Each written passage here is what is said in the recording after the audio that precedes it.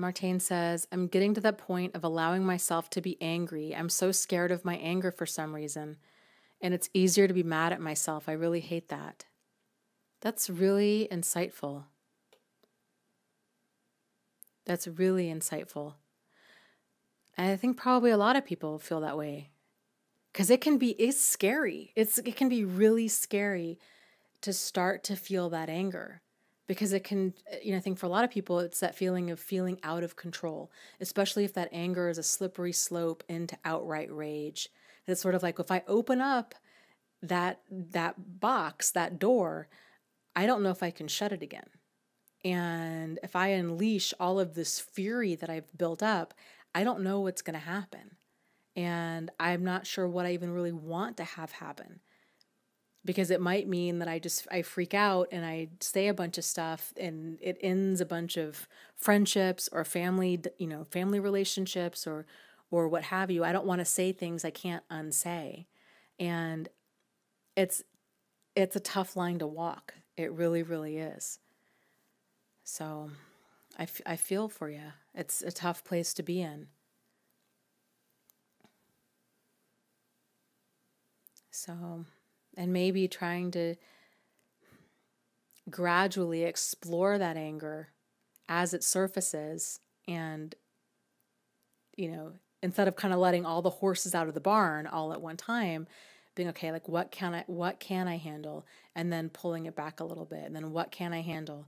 And then pulling it back a little bit until you get more and more comfortable that you can control your anger instead of being dragged by a pack of wild horses, right?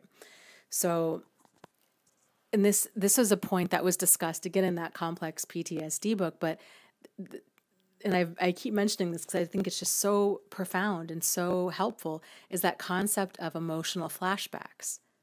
So as you're going through life, kind of what have you, and you find yourself being triggered by something, the gift in that is whenever we're triggered, it's a sign of pain, right? That's a sign of, hey, this is like, hey, over here, me, unresolved issues. Here I am. I'm an unresolved issue. Can you please? I need to be worked on. So once we resolve that issue, then that trigger, it goes away. It's resolved, and that's really powerful stuff. But it can take a little while to get to that place. So it can be really, really challenging depending on how intense the trigger is, how intense the pain is that's behind that trigger. So as you're feeling it, and so, again, I've mentioned this, like for me, what I've realized, and every person's different, but I'm just going to tell you what I've noticed in me in case it is similar for you. But for me, I've noticed when I get triggered, two of the things that I notice, that I do is and I can feel it. Actually, three things. I have a really hard time being quiet. I get really angry and I can feel myself saying things that I'm like, Dana, just stop talking. And I just get so angry and it's just stuff's coming out of my mouth. And even during that, I can feel like you just need to stop talking. Like you need to kind of rein it in because you're saying a bunch of stuff you can't unsay. And not necessarily that to that extreme, but it's the realization of, oh my gosh, I don't want to be this person that has such anger and venom, because that's how it feels, like venom inside of me, I'm just dumping this whenever I'm getting triggered. Like that's not okay with me. So that's a sign for me if I'm feeling venomous and like on the attack. If I'm cussing, because I don't normally cuss,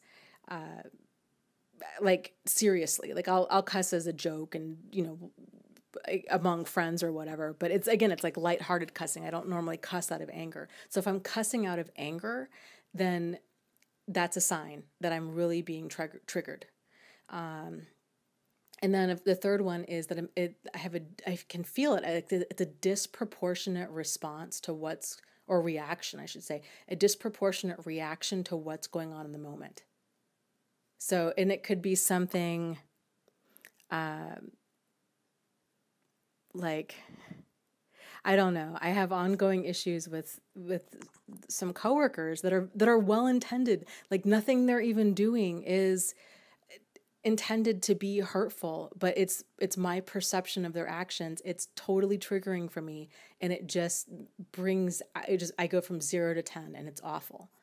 So trying to stay aware, trying to stay present when those triggers do surface, when those signs do surface, and being like, okay, like I am not being in I'm not in the moment right now. Like I'm being triggered. This is a sign that there's this unresolved issue that I need to examine, and to try to stay present with my feelings, and to try to get more curious about them than judgmental, I guess. And to try to just rein it in and realize, Dana, like none of this is real. Like this is not even going on. This is all your perception of stuff. It's just residual stuff. That kind of helps. So I would encourage you to try to do the same. So as this stuff is surfacing, to examine it and be like, okay, what's really going on here? I don't know. It can be very powerful. Yeah, No More was saying, I've never seen you really get angry, but I have seen pain in your face when hearing certain stories of abuse or thoughts of suicide. Yeah, and they say for a lot of people, like anger is the bodyguard of pain. And I think that's very true. And how people, I think socially and culturally and probably even gender specifically, process anger is very different. I mean, I noticed this too when I was working with teenagers. By and large, with the kids I was working with, boys, again, this is not like a hard and fast rule, but like boys, if they experienced anger, tended to lash outwards. They were the ones, they were joining gangs, they were being destructive, they were kind of running amok, they were really, violent, kind of out of control. Girls, when they tend to experience, again, like by and large, not a hard and fast thing, when a lot of women or girls tend to experience anger, it's turned inwards. And it generally comes across as depression, it comes across as feeling suicidal.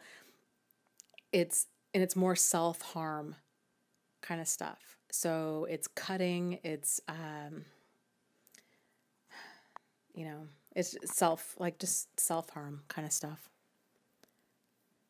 Lots of love to you guys. You are not alone. You are not crazy, and you really can move forward and heal from this.